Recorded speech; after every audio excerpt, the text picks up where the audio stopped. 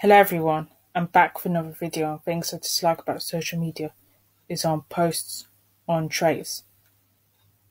I see social media posts saying if your favourite colour is this, or if your star sign is that, or if you have a certain letter in your name, then your personality is associated with a certain thing. I think it's just ridiculous and unrealistic of who people really are and who they desire to be. Maybe I should get why people do these things, but it's not meant to be believed in. Even I can't help but fall for these posts of what people are saying.